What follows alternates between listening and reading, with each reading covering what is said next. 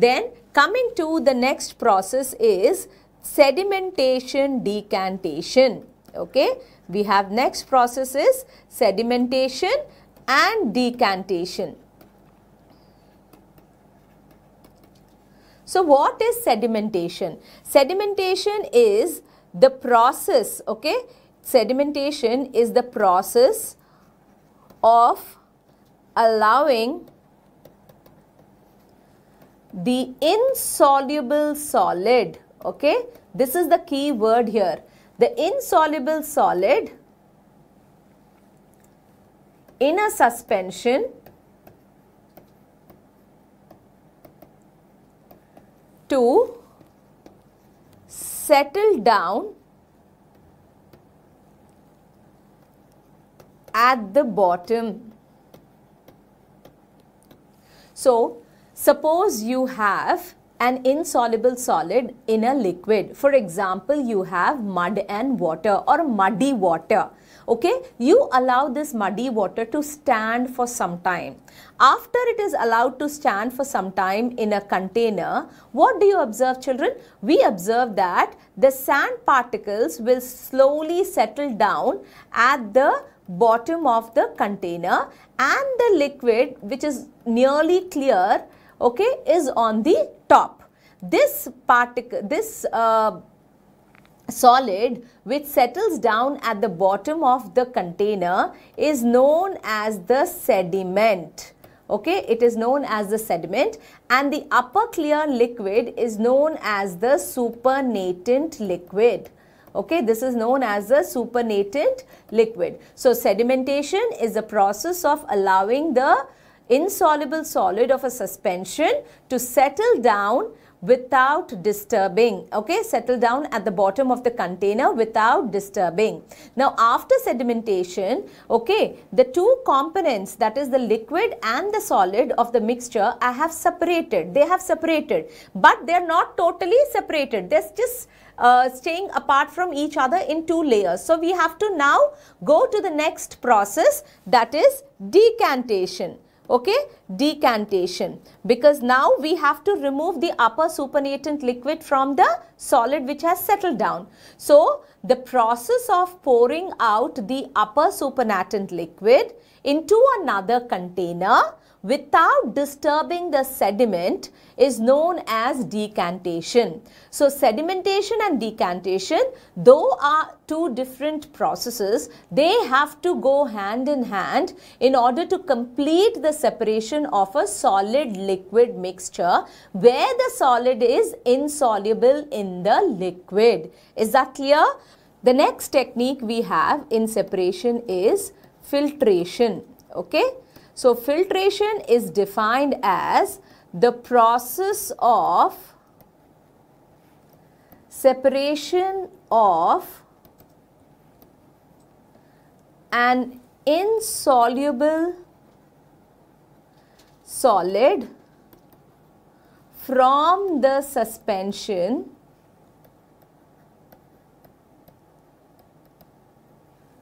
by passing through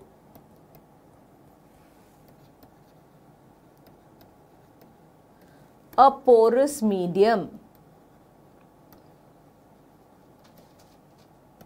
Okay, so filtration is yet another technique, children, which is used to separate the insoluble solid from the liquid component. Okay, now this we have come across, we see filtration every day in our life.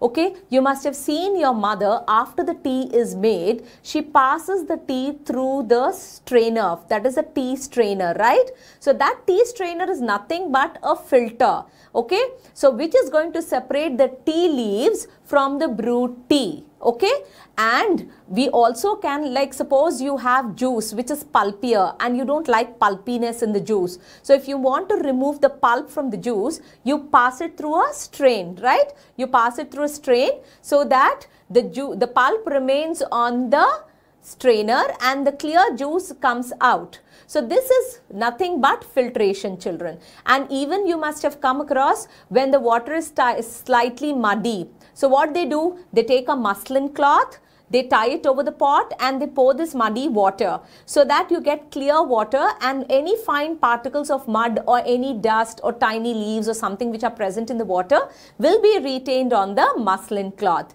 So this is the process of filtration. So filtration is nothing but it is a process of separation of an insoluble solid from a liquid by passing it through a porous medium. This porous medium through which the suspension is passed through is called the filter.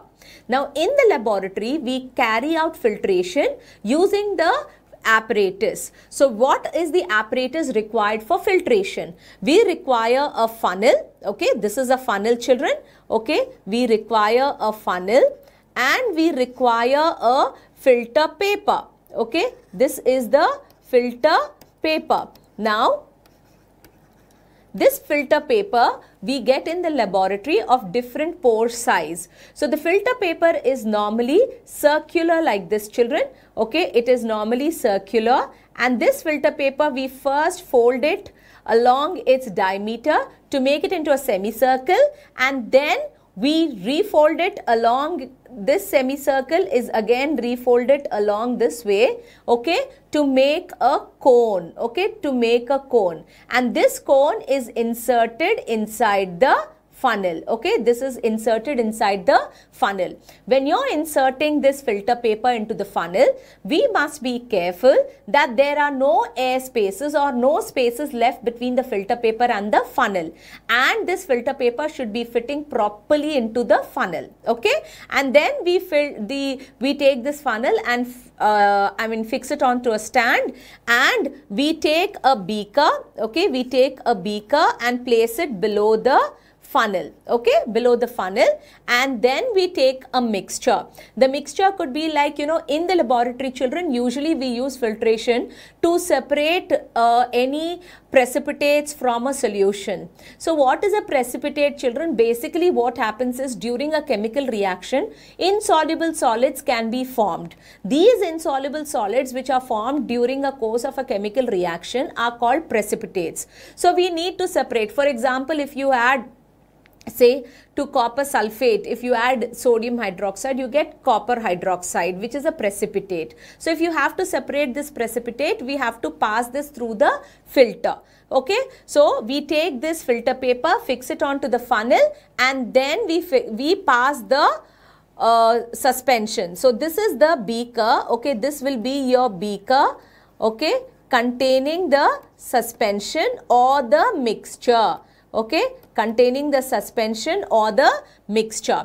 Now when it passes, okay, the solid particles, the particle size of the solid is large enough so it cannot pass through the pores of the filter paper, whereas the liquid will seep through the filter paper and will be collected as clear liquid in the beaker. Okay, now this clear liquid, okay, this clear liquid which is collected down here is known as the filtrate. Okay, it is known as the filtrate. Okay, and the solid particles, okay, the solid particles which are retained, okay, the solid particles which are retained here on the filter paper, okay, that solid particle which is retained on the filter paper is known as the residue.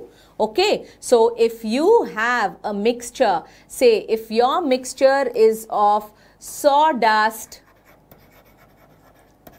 and water, okay, if your mixture is a mixture of sawdust and water, when you pass this mixture of sawdust and water through the filter paper, okay, the sawdust is retained on the filter paper as the residue. Okay, it is retained as the residue, and the water, clear water, is collected in the beaker as the filtrate.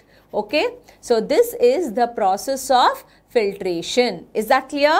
Then, and again I am repeating, children, filtration is used as a technique only when the solid is insoluble in the liquid. So right now we have discussed two techniques wherein we can separate an insoluble solid from a liquid. One is sedimentation decantation and the second one is filtration. Okay.